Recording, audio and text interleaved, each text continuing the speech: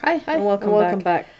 This I'm time gonna I use these have art materials. It is black. tinted charcoal from Derwent. It's the 24 set.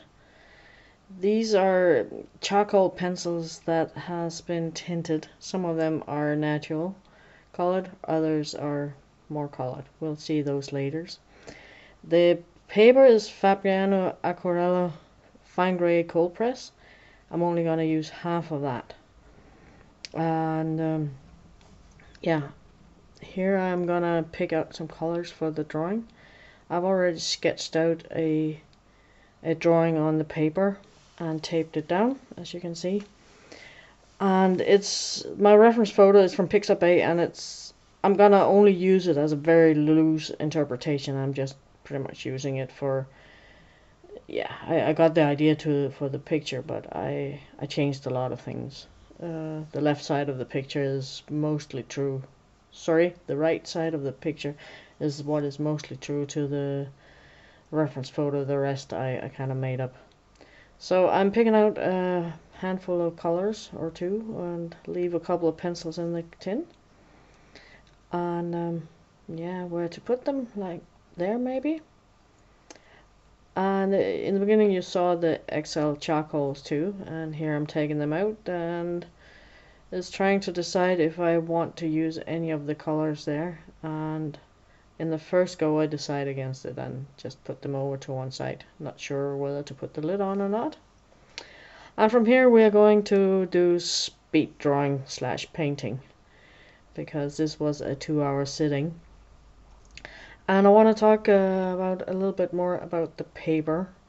It's a cold press fine grain 300 GSM, 140-pound paper, and it's 25% cotton.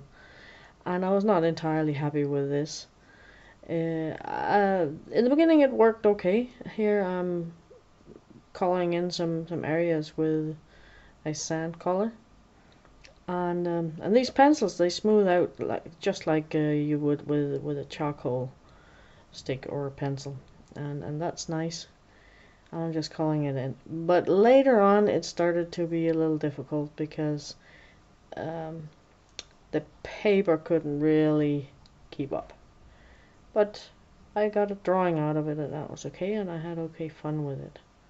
Here I'm wetting it all with just a watercolor brush, and that smooths things out a little more than just my fingers, and it also fixates the color to the page. If you don't use water or fixative on charcoal, it will smear if you run your hand over it, and it makes it difficult to save the drawing later if you unless you mount it in a frame right away.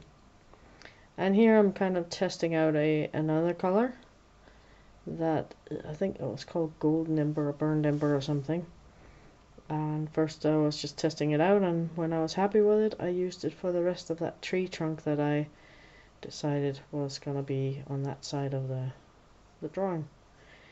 And it's a little uneven here in the beginning, but it get fixed later on. And they don't feel like watercolor when you wet them. Yeah, and here's a hairdryer because I ever so slightly tested out touching the paper, the wet paper with the pencil, and that was gonna peel. So every time, dry up between layers. Yeah, and here I go again, down this side, and I believe this was the layer I didn't initially wet, which meant I got dirty hands because I ran my hand over it. Yeah, and I got a moist piece of toilet paper there to clean my fingers.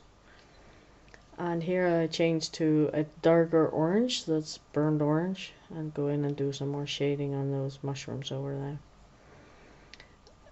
there. The pencils has a nice touch to them. They're not too hard and not too soft either, but because they are what they are, and only the darkest of them are really charcoal. Um, the yellow ochre-ish colors I'm using here are they feel more like a really hard soft pastel. And but they're nice, and they give enough pigment off or color off that you can work with them, and but they are not giving off so much that it is dusty. Not unless you really work over the same area and push hard. You can get them to become dusty, but they are not inherently so. And I keep on going forth and back every time I think I got enough color on there. I fix it with water, at least for the first many layers, and dry it up completely between with the hairdryer. The hairdryer I'm using is just the most inexpensive travel hairdryer I could find. I would not ever use it to dry my hair because, as other cheap hair dryers of a low quality, it warms too much. It will just burn my hair off. But it's fantastic for watercoloring because it quickly gets the job done. And here I'm starting. Those mushrooms are not floating in the air. They are actually attached to a tree trunk that covered in kind of a leafy type of moss. And I'm not gonna sit there and draw in exactly every little leaflet of that moss. I'm more going with kind of the general idea of the texture. So I'm just kind of scribbling in something that looks somewhat like the texture of that.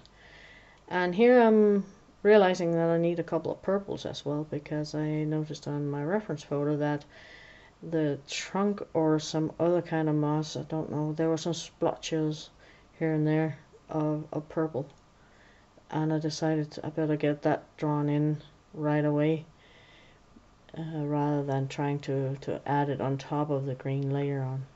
And then I go on and scribble in my lines for the moss. And when you rub out the lines with your fingers, you can nearly eradicate all the initial lines you made. But with water, if you're not scrubbing too much with the brush, you actually can maintain some of the original lines, but they soften up. And here I'm just adding water, and I don't really want to smooch out those lines too much. I'm pretty much just dabbing the water on, and yes, it moves, and yes, it becomes all green all over the place, but I kind of keep the lines in there. It might be a little hard to see on the video, but there was enough for me to work with afterwards, and it keeps kind of the idea of the texture. But this is the base layer, and it yeah, that's how base layers often look. And yeah, I'm trying to work a little bit on the shading on the mushrooms here. I'm pulling that green in to start shading the mushrooms. And when I'm doing the middle part later, yeah, I left the table for half an hour and forgot the camera, so there was a little clip out there.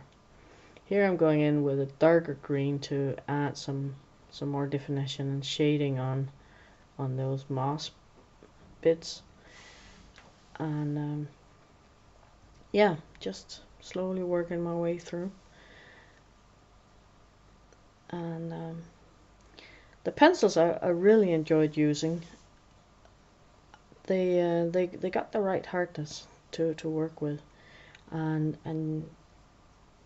the grade, you can gradiate it a lot or a little, or leave a well-defined line as you like.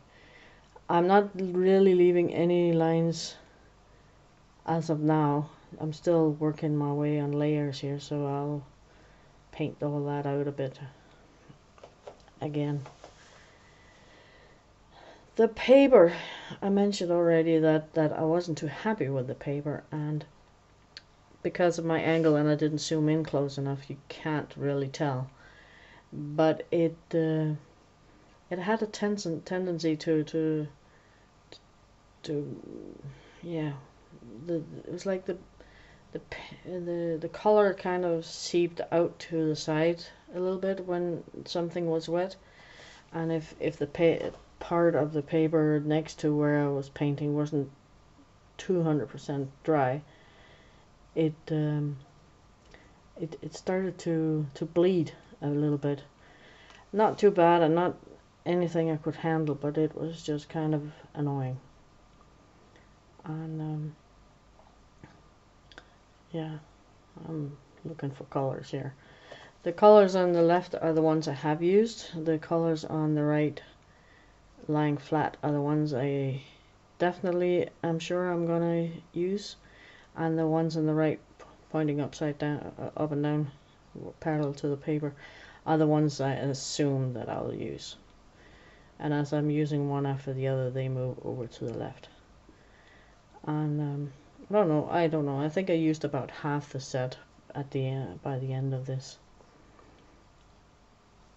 The mushrooms didn't turn out quite as I wanted them, because I don't know why this surprised me, but after I used the first two yellows, I went in and they were kind of yellow ochreish, as you can see, brownish, orange, ochre, muted. I thought I had one that was a little more red, and I didn't, and that kind of surprised me. And I should, of course, have looked before I I used both.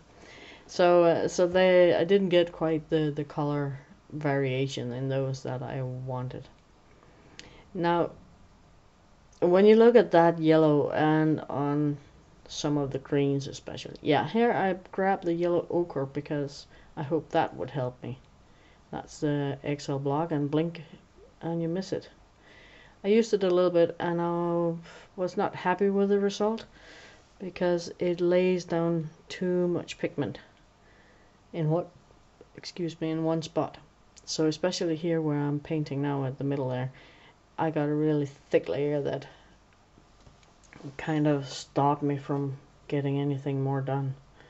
So next time I use these, I will definitely use the XL blocks at the end, because they are so soft and they give up so much. Or I will use them for a background where I carefully add some, but not too much, and paint it out very well. And yeah, just layering and layering, and eventually I get on with things. So yeah, this took me about a couple of hours, and I could have worked on it a bit more, but the paper was kind of not working with me at the end, so I kind of just gave up. I'm not done with neither the paper nor the pencils. I think it is quite a matter of getting used to working with it. Maybe I was pushing it a little hard on the pencils because they were kind of hard. Now, if you're sensitive to scratchy sound when you work, these might not be the pencils for you, because even though they feel good to use, they do have kind of that sound when you put them on the paper. And at the beginning I was really looking at the paper going, am I gonna pill this and destroy it? Yeah, and that's darker purple on those splotches in there. And I'm pulling a little bit of that color over in the shadows over there by the mushrooms. And if I have too much pigment, I would just paint it off on the side of my tape there. And yeah, looking for colors, what to do. I want a green. I want this one green.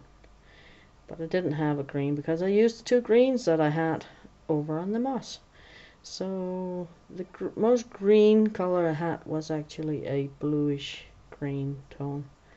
And it turned out it worked just beautiful with...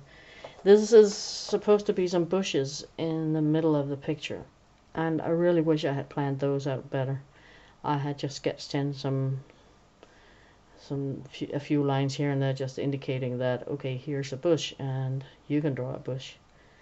And yeah, it didn't turn out well.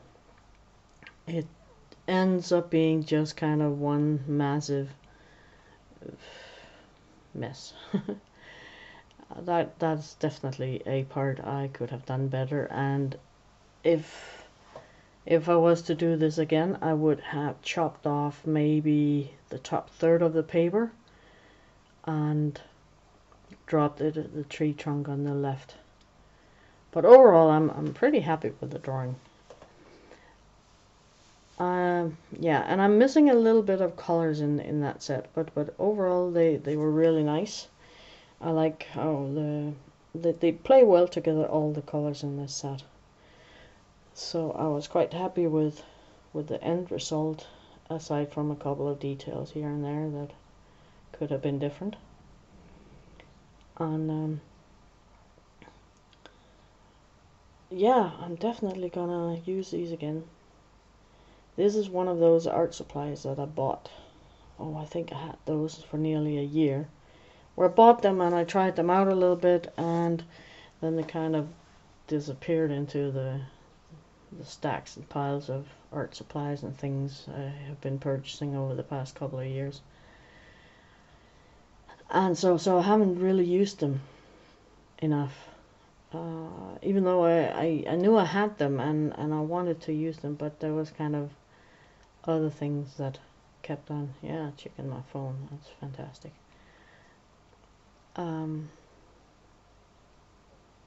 Yeah, so I pulled them out now, and I think I'm gonna do a series where I'm gonna dig through my art supplies and pull out some of those that I should and could use some more.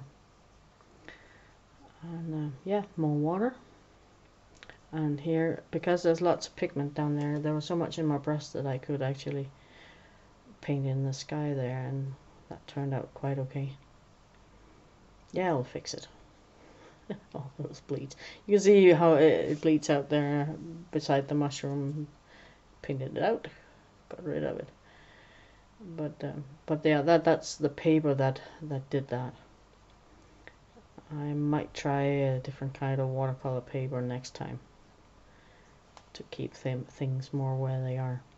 But they are actually, if you're new to water medias, these are actually quite good, because they only move if you want them to move. They don't sail away. When I did the last paint over of the trunk, I actually put a lot of water on there because I just wanted the colors to get really wet and soak into, get hold on to the paper. And they didn't run. You can, of course, if you put enough water on there and tilt the paper.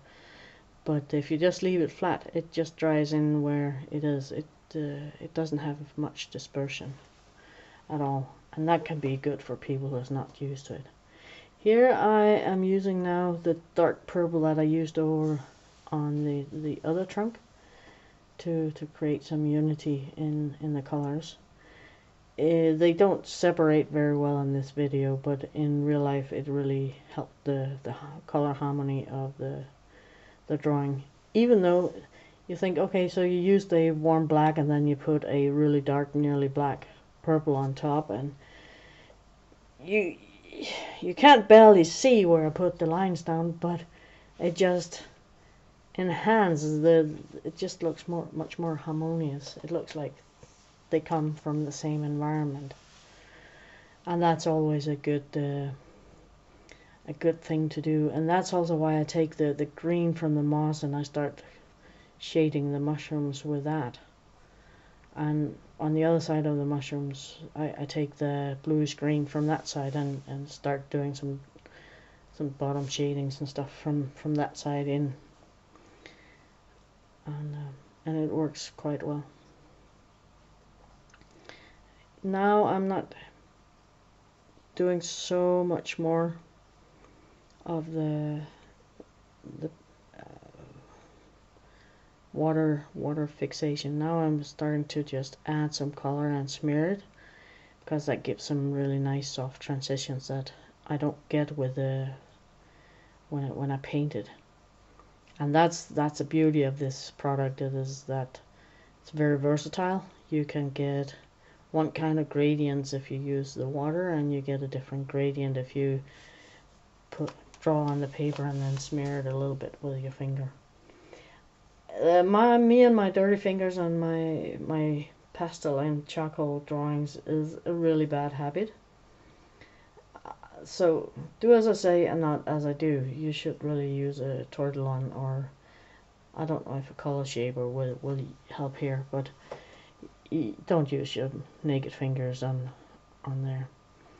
I don't think there's any toxic pigments in this set, but I'm not sure. And if you got kids, especially looking at how you do art, don't teach them to use their fingers in paints or pigments.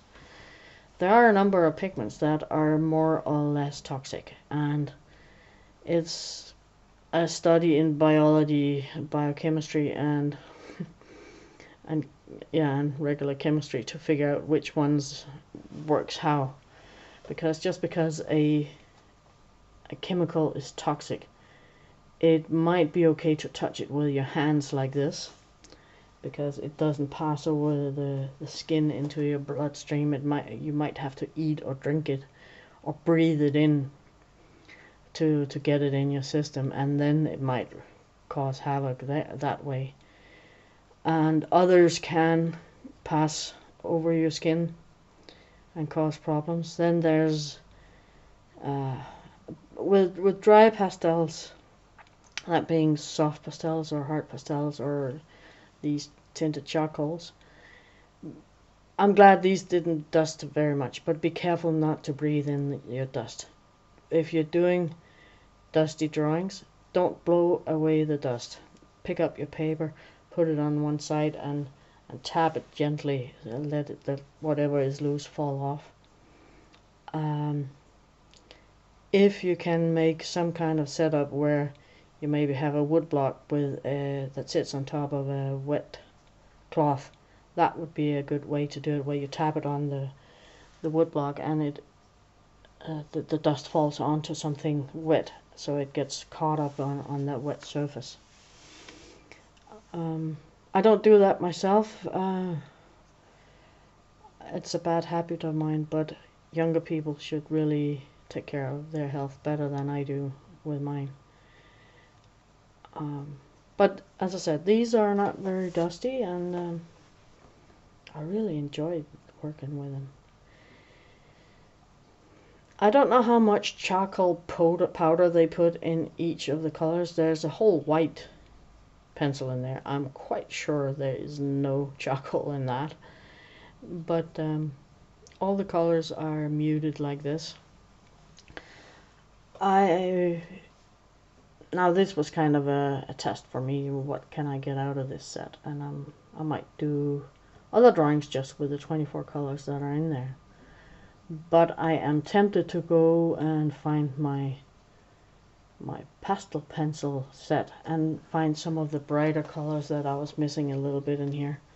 Those mushrooms were more sulfur yellow on the reference photo than this color I used. So and there was I could have used a couple of more shades of yellow, and I know I got those in my Derwent pastel pencil set, so I might cheat with those later on. So yeah, here I'm using a dark black to sharpen up some contrasts, and adding a little contrast in that bush. The bush looks better on screen than it does in real life. And yeah, a little more darkness over on that trunk there. And that overlap of the leaves at the bottom, that's really useless. Adding a little bit of spots on the mushrooms, and we're soon done. At the end, I'm spraying it with a little bit of Schminke fixative. It's a matte fixative, and it can, if I decide to go in and continue and on some things here, I can do it on top of that fixative, so that's really good. The sketch I did, I don't know if I ever showed you the pencil on this one. It's my Faber Castell erasable colored pencils I use. I use a brownish, reddish brown for the sketch, and it absolutely disappeared in the process of doing this, so that was really nice.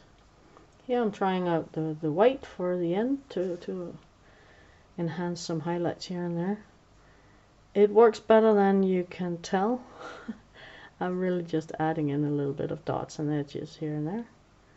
Move my pencils. There was something else I wanted to do. Yeah, it needs a little bit more there.